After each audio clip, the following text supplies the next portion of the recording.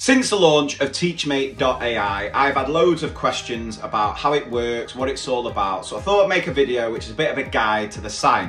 Now, if you've attended any of my CPD over the past year, you will know that I have been intrigued by the potential of artificial intelligence. And I've shared lots of different tools like ChatGPT on my training, and I've shared loads of videos on my website that you can access by going to mrpict.com/AI.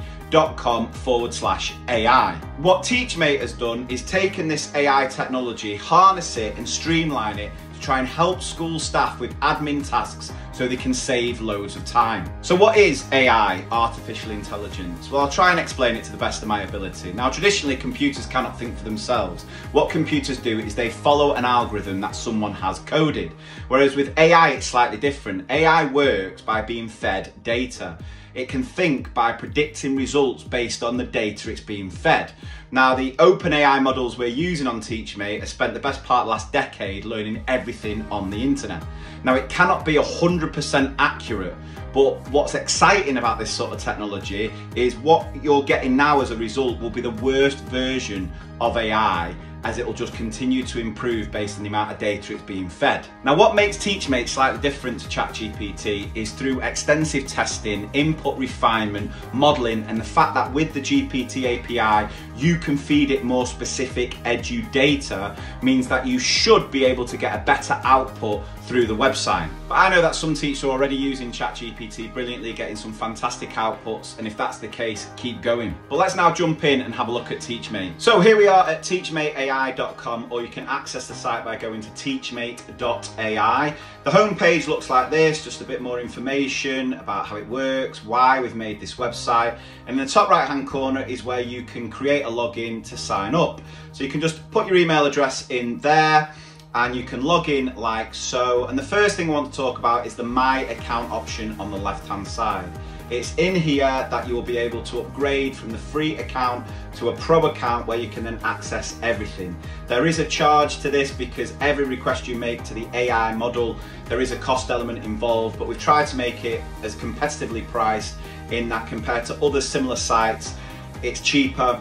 There are more tools available, and there's not a limit on how many requests you make, as long as you keep within our fair use policy, which is basically don't share your password with every staff member in your school and let them make up-team requests.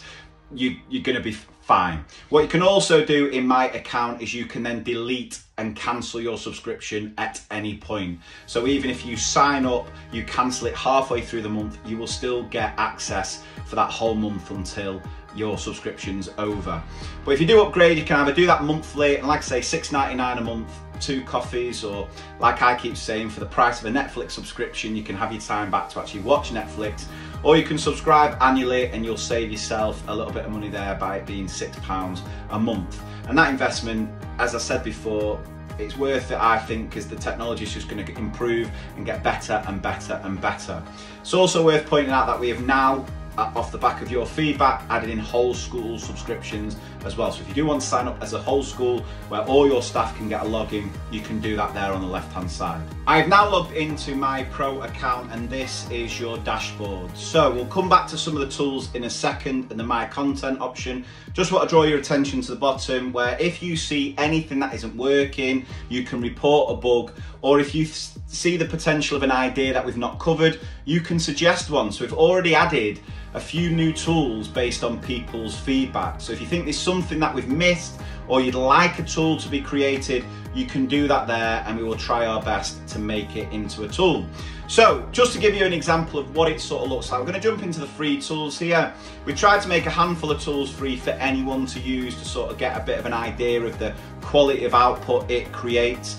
And if I jump into the math starter questions here, like I say, we try to make it as easy and streamlined as possible, that all the teacher needs to do is put their year group in. So year 4, for example, tap generate, and if I scroll down to the bottom, it will now put an output in. So you'll see the little orange bar working its way across at the top, and that's just the AI generating the content based on what we've asked it to do.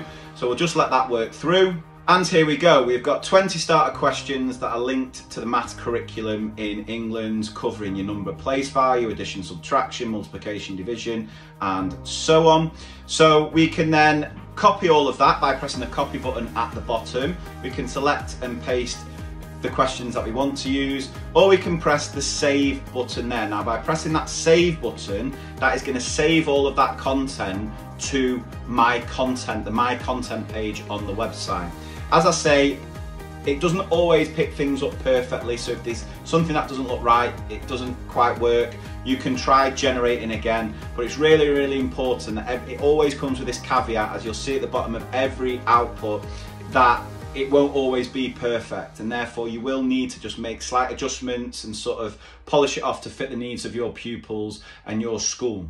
But if we now jump over to the My Content option, we can go into the free tools here, where we've got the math starter questions, and if I tap click to view, you will see now that everything I've generated is then saved there. So even if I don't get a chance to copy and paste it straight away, it will save everything to the website in your content option, which you can again copy or you can delete if you don't need it anymore. So you won't have to keep generating stuff all of the time. So as I say, there are over 40 tools available already. In the teacher tools section, it's more of the sort of admin tasks for you as a teacher, as far as planning and sort of policy writers, risk assessment. And again, it's doing the heavy lifting. TeachMate, it is your mate to help you with a lot of teaching admin tasks. We've got more coming very, very soon as well. And again, if you think there's something we've missed, we've not covered, suggest it and we'll try and build it in. The classroom tools are more around content generated that you can use in class with your children, such as the comprehension creators or the model text generators, knowledge organisers, whatever it might be. So yeah, you can access all of these tools when you go pro. You can just jump in, put your input in, and it will generate, matter of seconds. And like I say, if it's not what you want first time, you can try generating it again, copy, paste it, save it to your account. And like I say, hopefully this will save you a lot of time, help you, inspire you, support you, and hopefully give you time back so that you can focus on the most important aspect of your job, which is teaching.